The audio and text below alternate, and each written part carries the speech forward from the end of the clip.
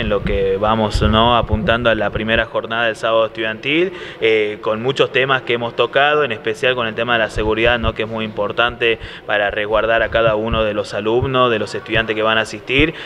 Con la policía de la provincia, con la gente de seguridad ciudadana se ha trabajado en conjunto, así que bueno, esto ya se le ha dado tranquilidad a cada una de las instituciones, diagramando también lo que va a ser el predio y el lugar donde vamos a estar, ¿no? ¿Cuántas entradas se dan por institución? Bueno, las entradas ya se repartieron, si cada institución ya las terminaron de vender, así que se nos va a dar el remanente para que sigamos vendiendo ahí en el Estadio Olímpico, ¿no? ¿Cuáles son los detalles a tener en cuenta para el ingreso, con lo que se puede hacer, con lo que no?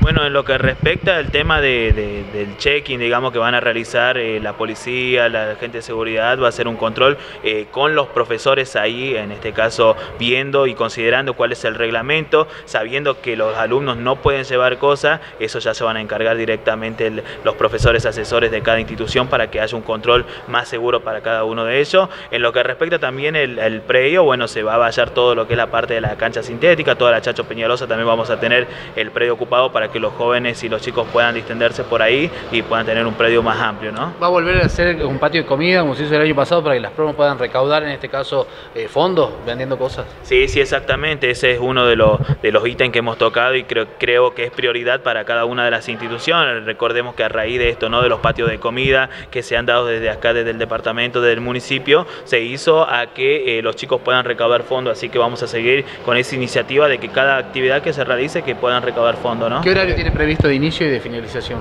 Bueno, horario previsto que tenemos nosotros va a ser en este caso a las 14 horas, así vamos a arrancar, 14:30 con el primer juego, luego con el desfile de mascota y después, bueno, ya 15 horas de más juegos, batucada, hinchada, ¿sí? Finalización a las 7 de la tarde como mucho.